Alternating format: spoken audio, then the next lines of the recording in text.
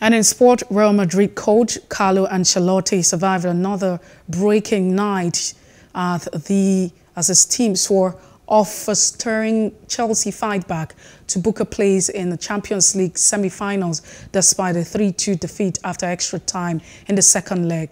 Their 5-4 aggregate win on Tuesday came 5 weeks after Real Madrid recovered from 2 goals behind there against the Paris Saint-Germain to end an epic 3-1 victory on the night as they knocked the visitors out 3-2 on the aggregate in the last 16.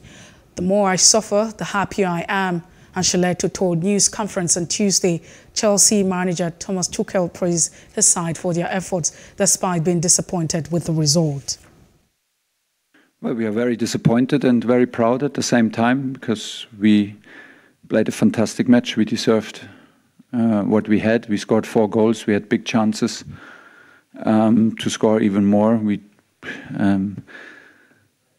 But we were unlucky. That's why we're disappointed. We got beaten by pure individual quality and conversion, offensive conversion of our mistakes. Unfortunately, we had 2 mistakes after ball wins, the most crucial moment in games against Real Madrid.